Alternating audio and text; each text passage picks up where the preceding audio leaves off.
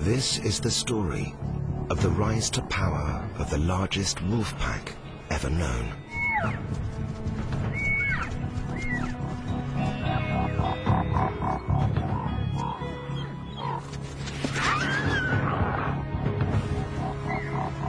Going from strength to strength, they're now at a turning point in their lives.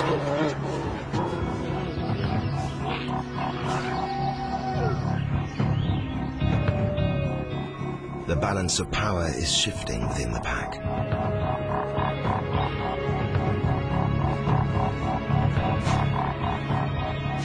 The leaders face a takeover challenge from within their own family.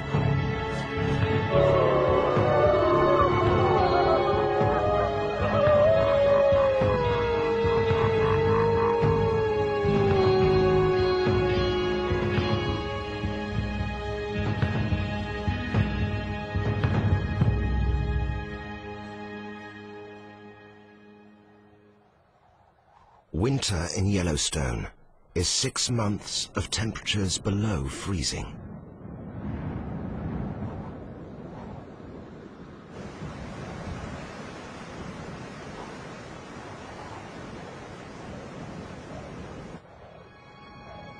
It can look beautiful, but the conditions are fierce. This is a time when most animals struggle simply to survive. But is also a time when one animal truly comes into its own. This is the time of the wolf, and wolves are back in Yellowstone National Park after an absence of nearly 70 years. American grey wolves are formidable predators. They hunt in large packs and bring down prey far larger than themselves. Wolves have been nipping at the heels of elk for hundreds of thousands of years.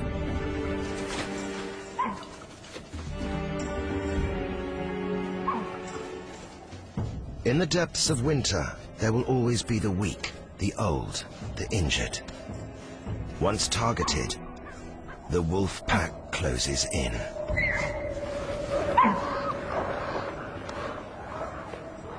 The pack has its prey, but the wolves won't be allowed to eat in peace. As the bison stumble across the wolves and their kill, they panic.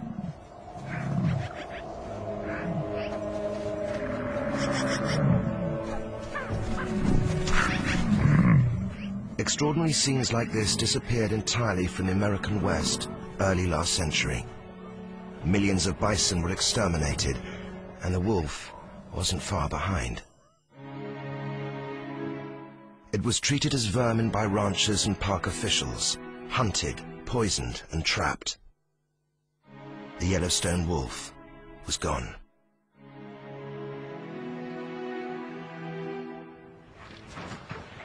"1995 brought a change in fortune. Wolves were brought from the Canadian wilderness to be released back into the park after a 65-year absence. Here, guys. Right here, Doug. We got two here. Park biologists kept the wolves in pens to get them used to the new surroundings, and they had their hands full from the start. Even after 10 weeks, the Canadian wolves still had a healthy disrespect for human company. The plan to fit radio collars to monitor the wolves' progress and location proved challenging. But local officials had more serious worries. Once released, would the wolves leave the park and start preying on livestock instead of the wildlife? If they did, the project was doomed. As the date of the releases approached, park biologists like Doug Smith really had no idea what would happen once the doors to the pens were opened.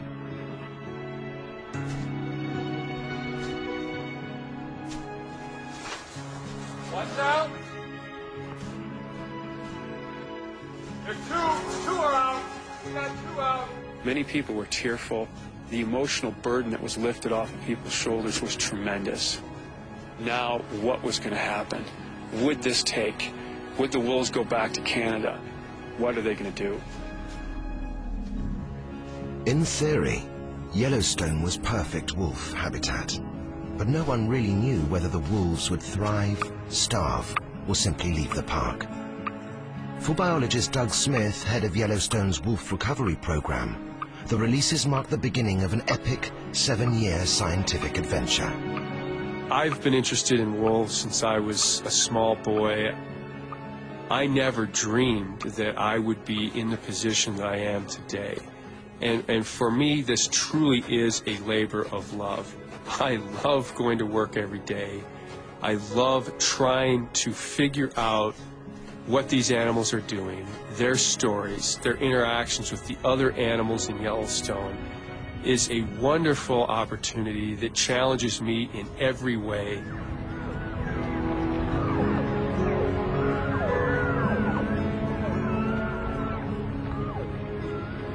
To keep track of the wolves, Doug's team have fitted radio collars to about 1/3 of the animals.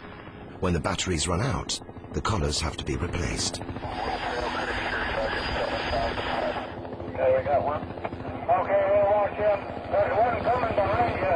A brain is a... After trying several different recapture techniques, Doug has found darting from a helicopter to be the least traumatic for the wolves. Okay, we'll stay on that one. Okay, we're still with this first one. I'm going to try not to get bit here. While the wolf is sedated, Doug gives it a thorough examination and checks its health before replacing the collar.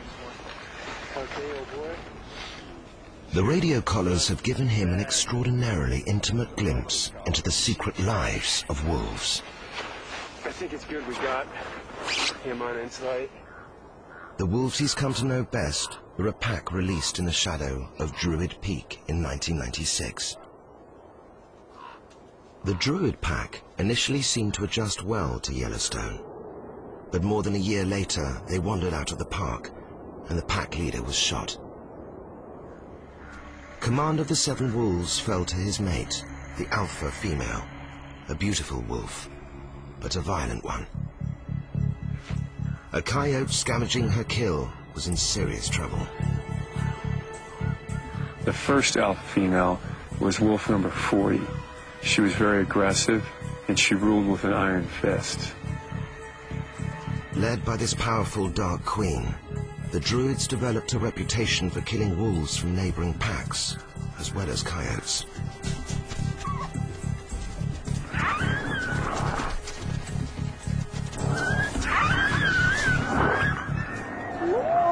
A stranger from a rival pack, a young male known as Number 21, entered the Druids' territory.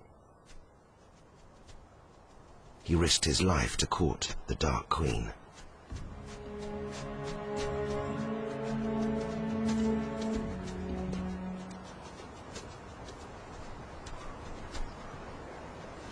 His gamble paid off. Number 21 managed to win her over and became the alpha male of the Druid pack. The union of these 2 wolves did not go unnoticed. The Dark Queen's sister, Number 42, was watching.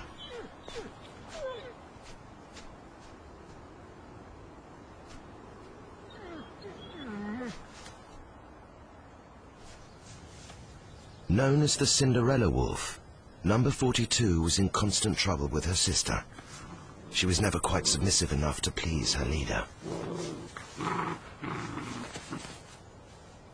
Vicious put-downs were all too common. And then, one night, everything changed. The Dark Queen was dead, probably killed by her own sister.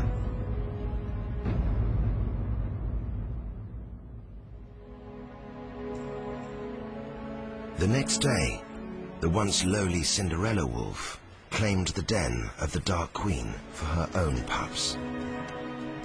The Druid pack had a new leader. She took her sister's mate for herself. and she raised her sister's pups as well as her own, and a third litter as well. They had 21 young mouths to feed. The Druids took turns babysitting and feeding them all.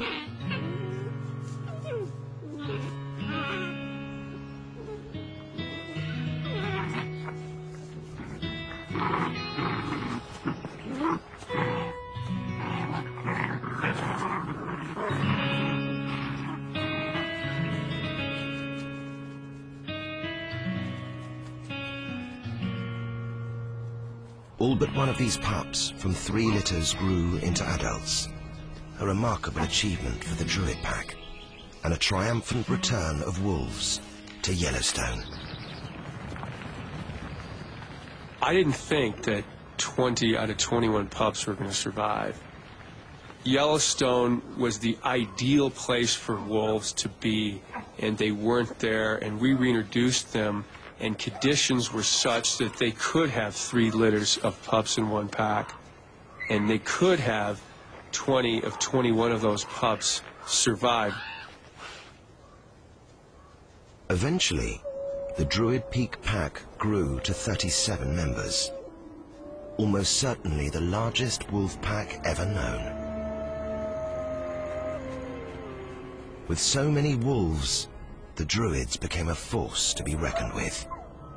They needed more territory, and their howling left no doubt they intended to take it by force.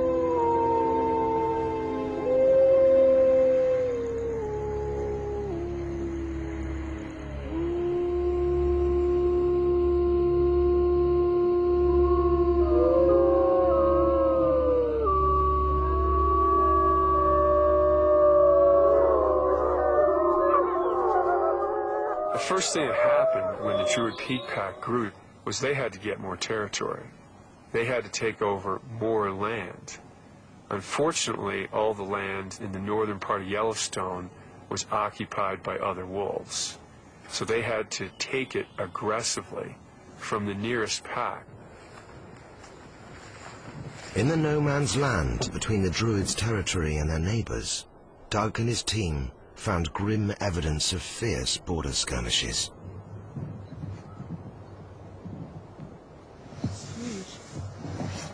Yeah, it's pretty big. Lots of blood.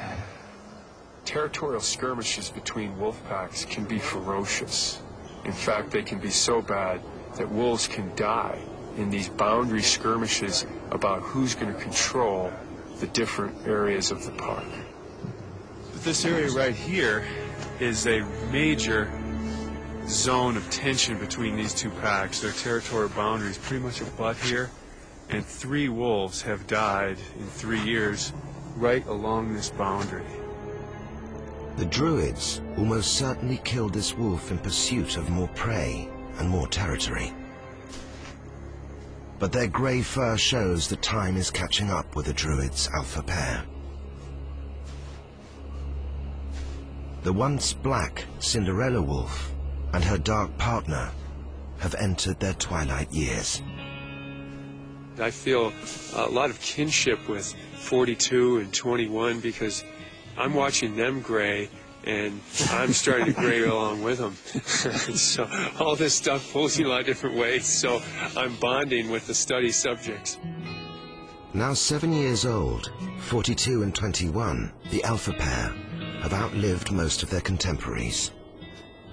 But they won't be allowed to enjoy their golden years in peace. Trouble comes in the form of number 113, a powerful young male, a lone wolf. The unique thing about 113 is he's so big, and how he referred to him was that big male wolf. In the prime of his life, number 113 has one thing on his mind, a mate. But Druid turf is a dangerous place to come courting. Caution takes hold, and the big male wolf has second thoughts about advancing further. And it's 21, the old man of the Druids, who chases him off.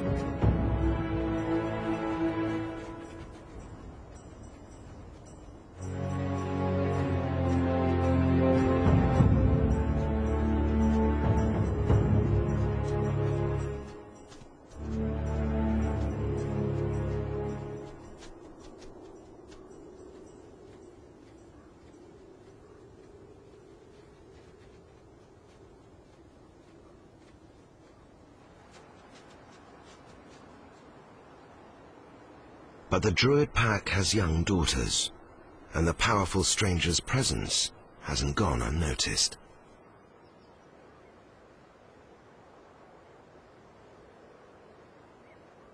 She's interested, but nervous.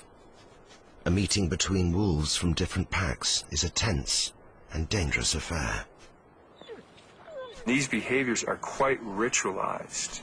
The animal stands very stiffly, facing the oncoming wolves.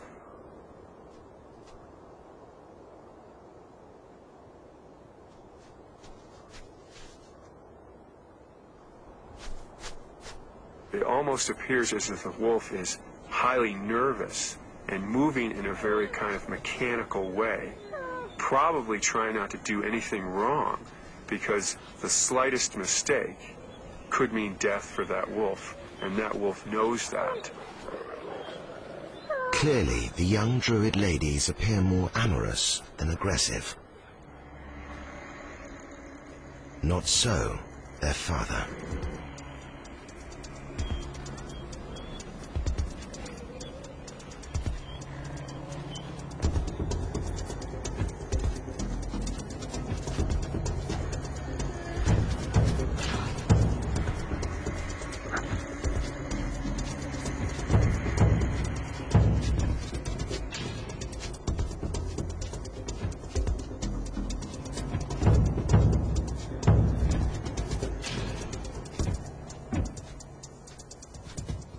Trespassers are not tolerated by senior Druids.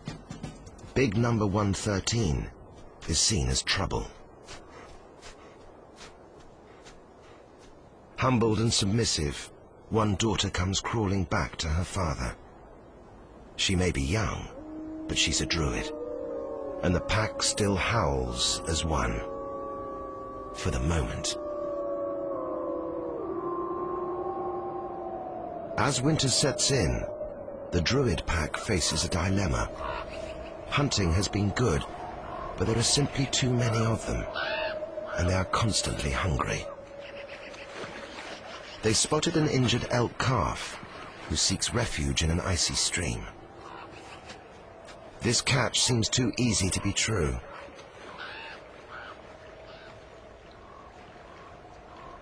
But it means getting drenched, and the wolves are not sure it's worth it.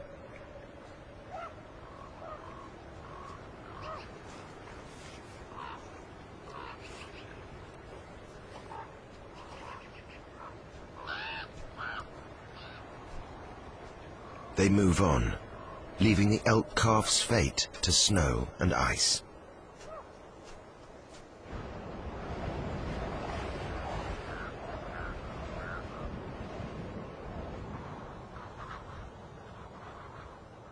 Winters in Yellowstone are merciless.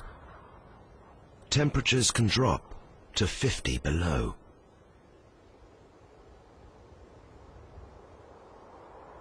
Vast elk herds are gathering here in the Lamar Valley, and the wolves are right behind them. Led by the veterans 21 and 42, it's time for the pack to turn to the business of hunting. This is prime wolf country, full of elk, a favorite prey, and they know the local terrain, which gives them an advantage.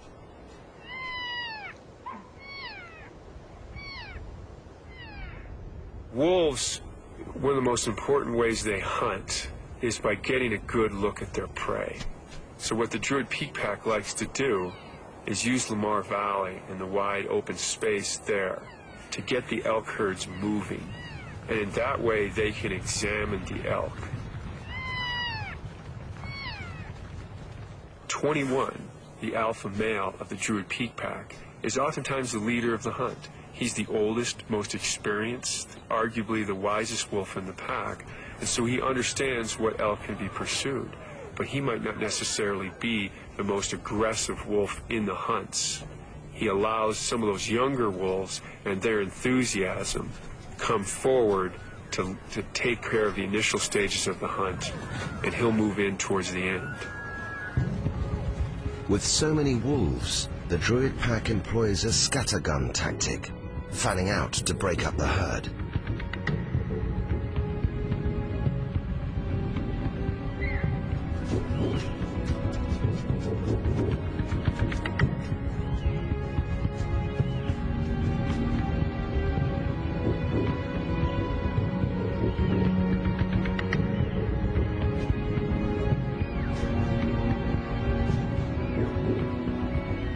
Each wolf follows its own target, but keeps an eye out in case a fellow druid is on the heels of an easier mark.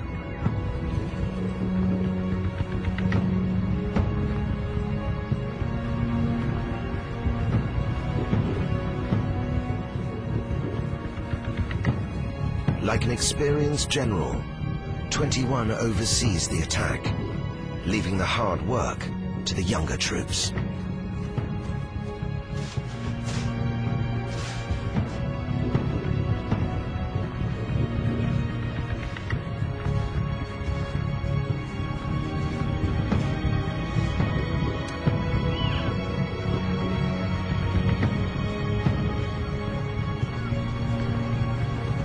All it takes is a single stumble.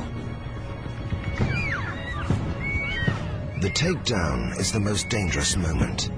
A frightened elk can easily deal a fatal blow with its sharp hooves. But the druids have experience on their side. The prey is overwhelmed. With so many hunters, the carcass will be quickly stripped to the bone. There will be little left for scavengers.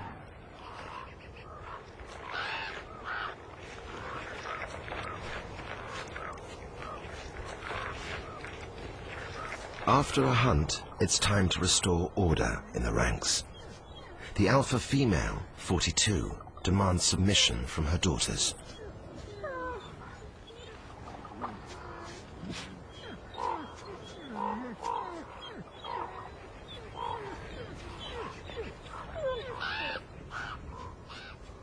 The success of the druids has had an impact not only on the elk, but on the wolf's cousin, the coyote. Continually harassed by wolves, its numbers have fallen by half in the Lamar Valley.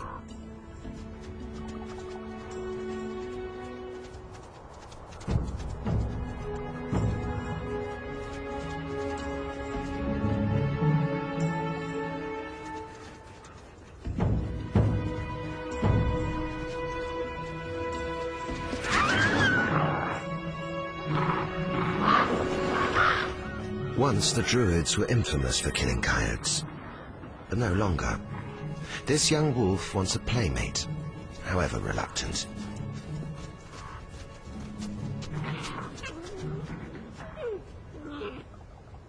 The two creatures understand a common body language. The coyote knows that this is a game, and not game over.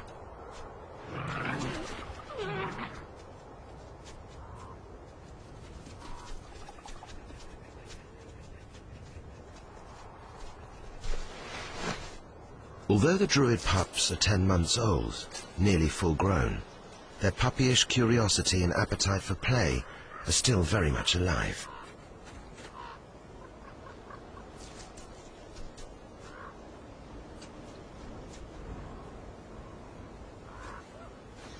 Play lets young wolves establish their status in the pack, a constantly shifting power struggle.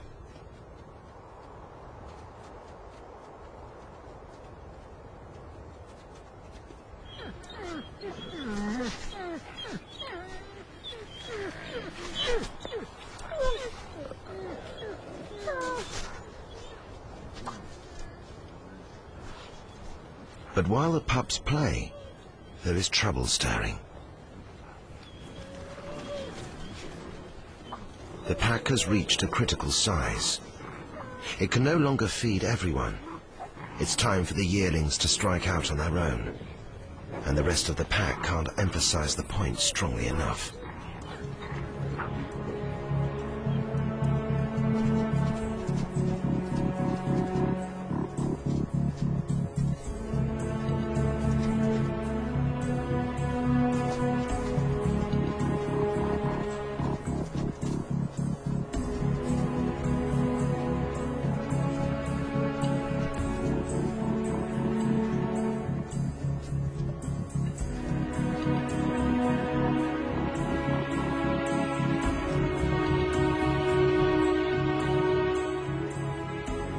Shunned by his own family, this outcast will have to make his own way in the wilderness. If he's lucky, he'll find a young female and start a new pack. If he's unlucky, he may be killed by a rival pack or starve.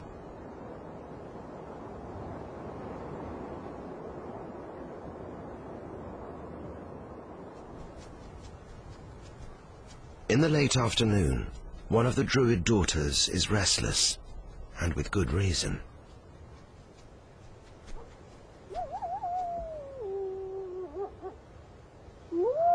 "113, the lone male, is back again, and looking for a mate.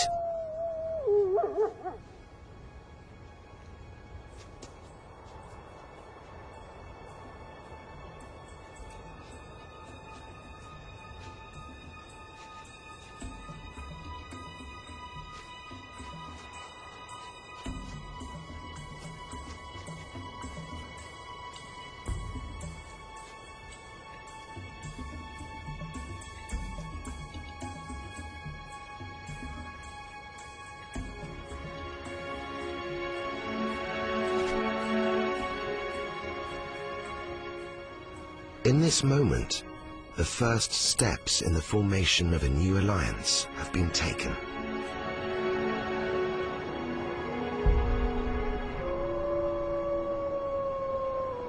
And as day gives way to night, there is a clear declaration that a new pack is born.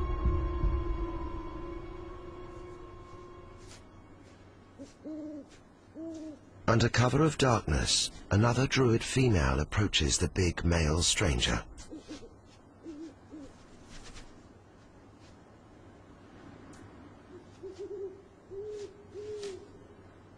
And then an adolescent male. A new force is gathering, but it's still on druid territory.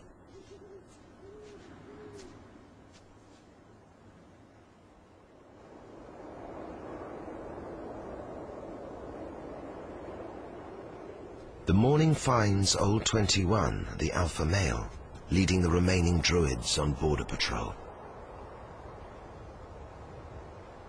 This is not a good time for the new pack to be caught out in the open, and a very bad time to be caught mating. Mother and father suspect nothing as yet. The new gang spots the patrol. It's definitely time to leave. At the top of the ridge, a team of druids seals off an escape route. The big male stranger takes no chances. He leads his band of recruits into no man's land. On the way out of the valley, he's joined by several more druid deserters.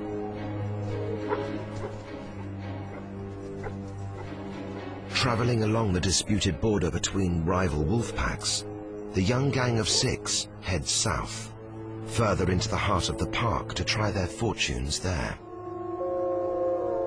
The loyal druids reaffirm their ownership of this part of Yellowstone.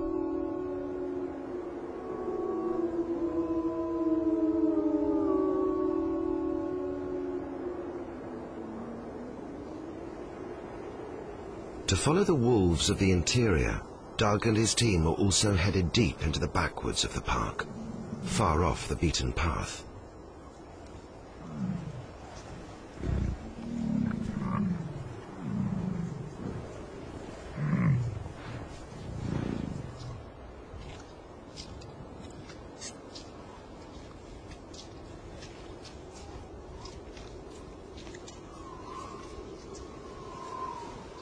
Deep in the heart of Yellowstone is where winter hits hardest. There is no comfort to be found in these parts.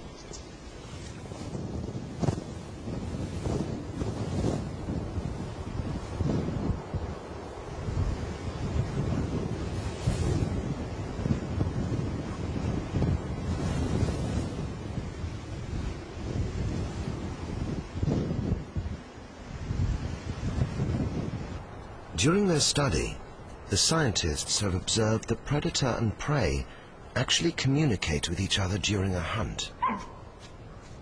Over countless numbers of years, elk have developed signals that advertise their strength and fitness to wolves, and wolves have developed the ability to guess when the elk are cheating. These elk are signaling that they're strong by energetic and exaggerated trotting.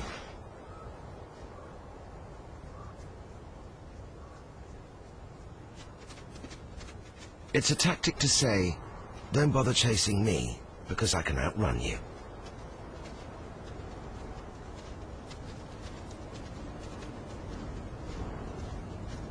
Sometimes the wolves will call their bluff and continue to chase the elk.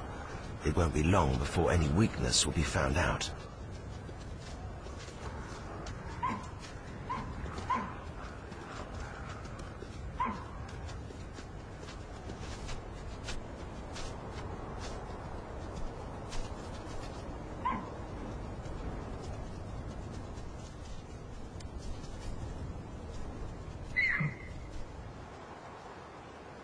Elk and wolf are much more evenly matched than might appear, and standing its ground when surrounded by a pack of hungry wolves turns out to be a winning strategy, if the elk can hold its nerve.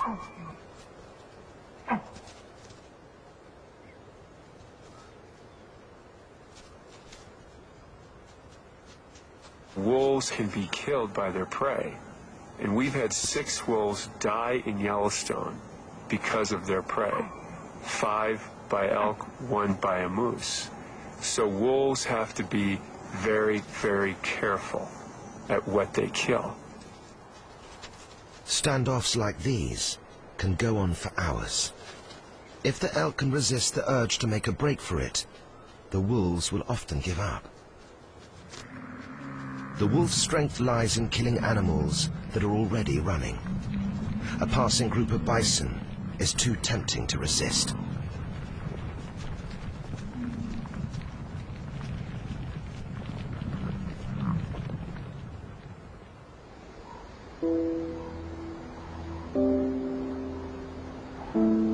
The Yellowstone winter finally loosens its grip and gives way slowly to spring. The winter has culled the weak and the old.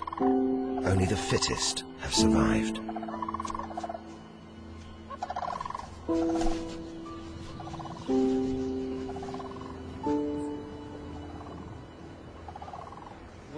Today, Doug is out with David Meach and Rolf Peterson, both veterans of wolf research. They're looking for a bison carcass that was spotted from the air. Just once in a lifetime, maybe even longer than that. Well, I didn't see this big mud hole before. Doug and his team meticulously document every wolf kill they find and conduct a death scene forensic investigation. Okay. Wow, that's got an extra tooth. Right there. Right? Yeah. An impacted and infected tooth may have caused this animal's downfall. Wolves may be able to sniff out decay in a rotting tooth. Oh, yeah. Now, that stuff smells, actually. Ah, and if wolves can detect abnormalities by smell, they could sure smell that, couldn't they? But the researchers suspect more than just a toothache as the cause of the bison's death. By sawing apart one of its bones, they can examine the condition of the marrow. Oh, look at that. Wow. Look at that. There's no fat in there, whatever. Oh, geez, yeah. I mean, it's water. yeah. It's water. It's, No fat in the marrow means the animal was it starving. would have been dead even if the wolves hadn't killed it. It just couldn't have gone anywhere. Yeah, wolves did it a favor. The spring thaw has thinned the ice.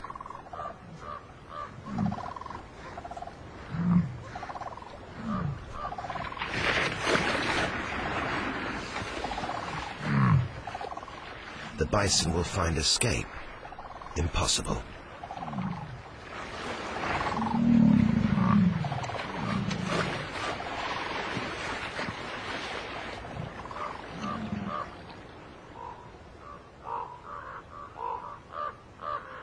Ravens are the first to discover a carcass.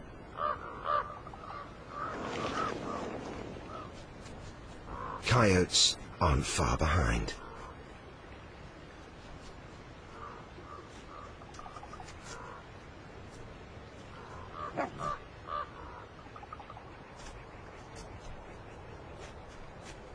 He's earned the right to have the first go at the soggy carcass.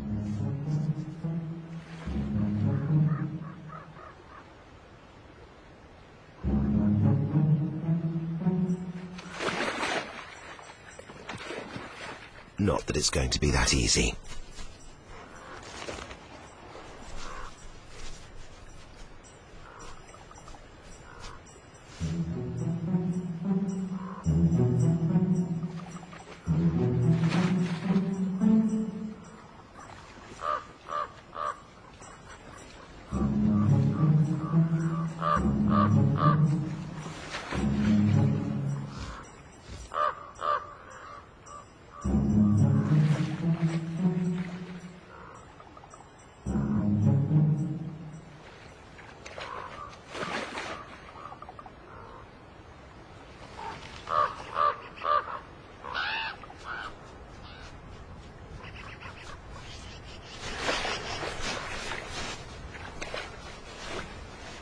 This is not one of his better days.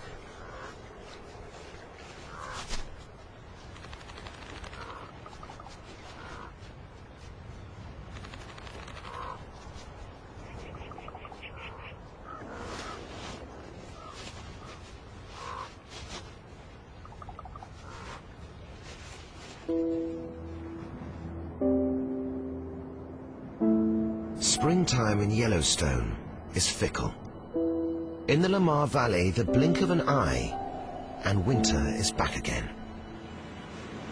A mother grizzly and her cub have emerged from their winter den, only to be greeted by driving snow, and something more sinister. Druids.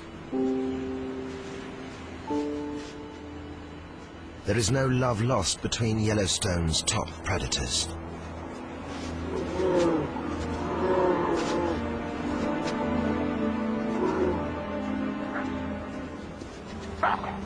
Wolves and grizzlies have been known to kill each other's young. You'd think an aggressively protective mother bear would be best left alone.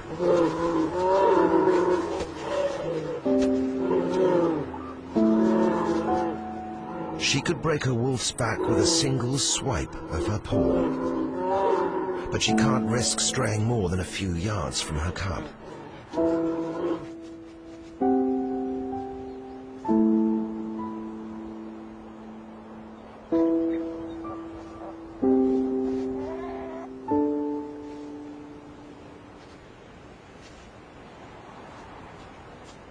Finally, the Druids lose interest in bear baiting, and the mother and cub can go their own way.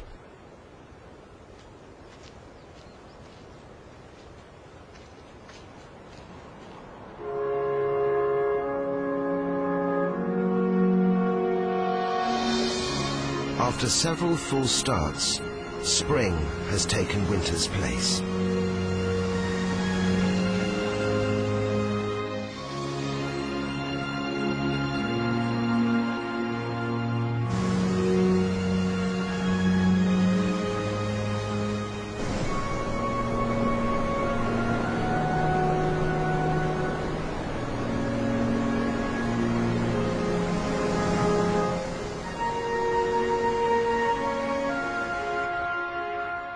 With the cloak of winter lifted, the Lamar Valley is barely recognizable.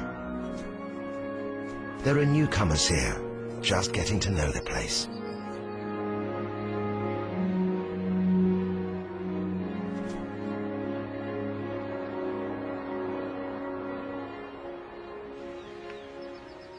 The Druids have made it through the winter in fine form. Old 21 and 42 still at the helm. At this time of year, the pack splits up. The wolves won't need to hunt as a large team. Now their prey is elk calves.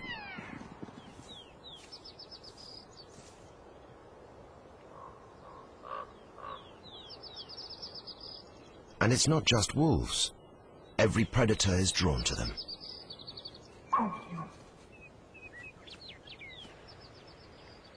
There may be competition between wolves and grizzly bears for elk calves.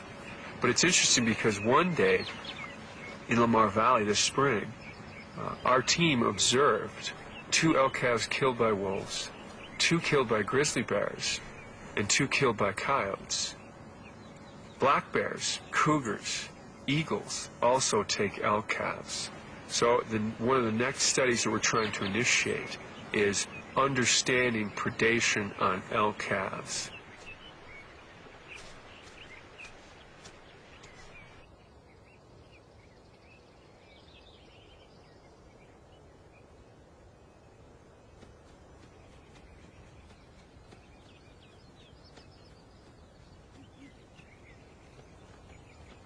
The calves are nimble and quick even at this young age.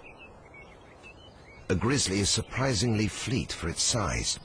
It can reach a top speed of 30 miles an hour.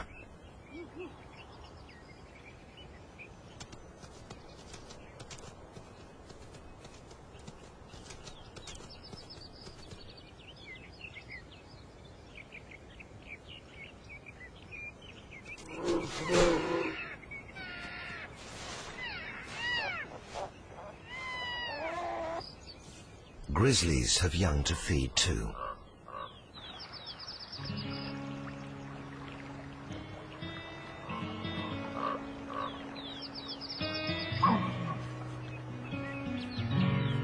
The reintroduction of wolves to Yellowstone, though, hasn't been welcomed by everyone.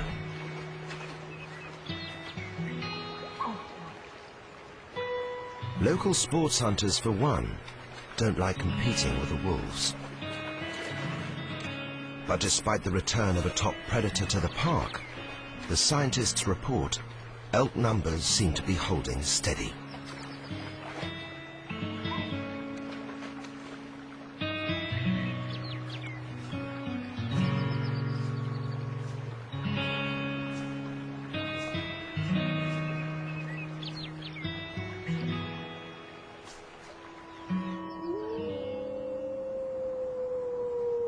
But the controversy has spread beyond the park. Nearly half of the wolves now live outside Yellowstone, where they are often not welcome. Local ranchers feared for the loss of their cattle, but after 7 years, the true losses have been far lower than many ranchers had predicted.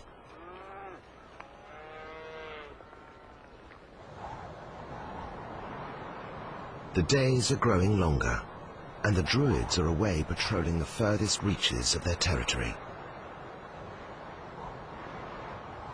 Doug and his team use this opportunity to study the Druids' vacated winter home.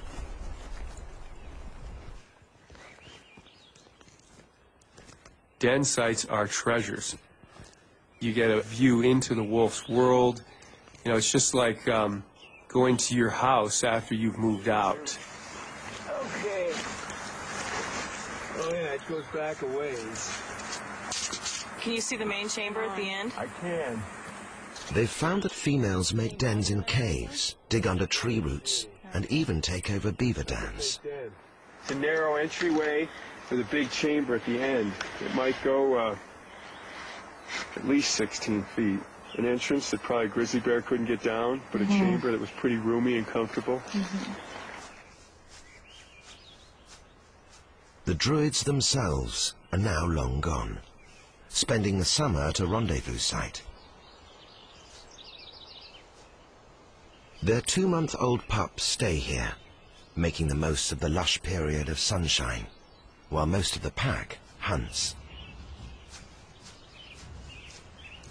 There are plenty of new sights and smells to investigate, and an attentive babysitter nearby to make sure things don't get out of hand.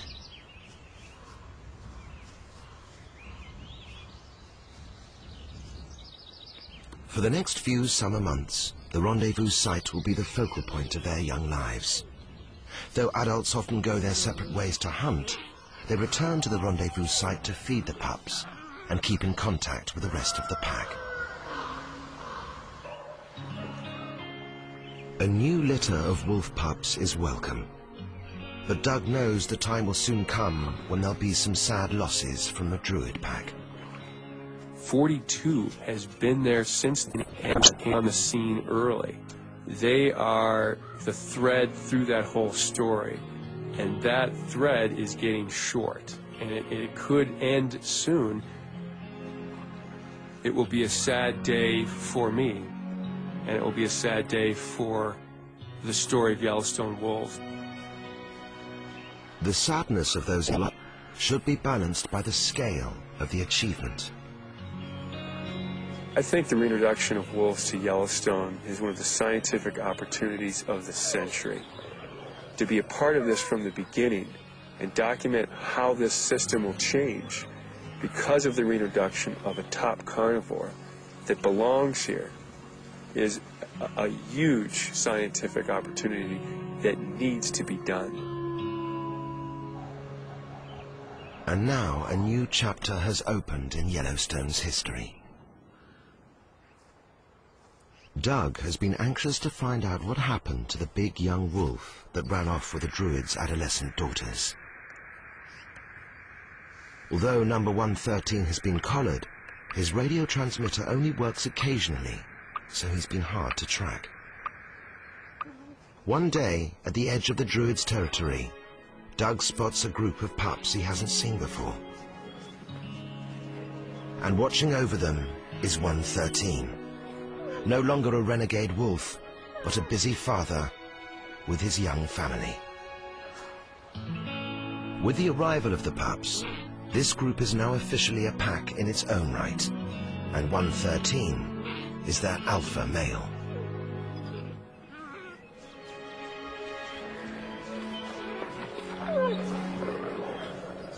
A chapter is ending for the aging leaders of the Druids, but it's just beginning for this pack, too new to even have a name. Future skirmishes over Yellowstone territory are inevitable. As these young wolves face the future, this is their battle cry.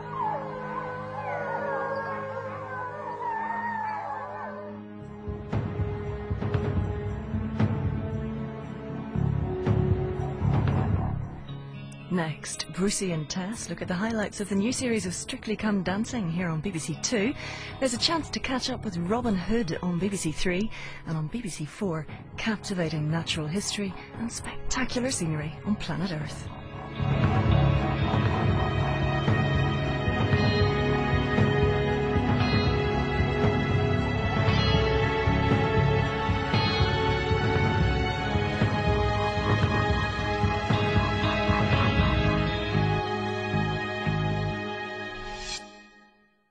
One member down. Over 800 miles to go.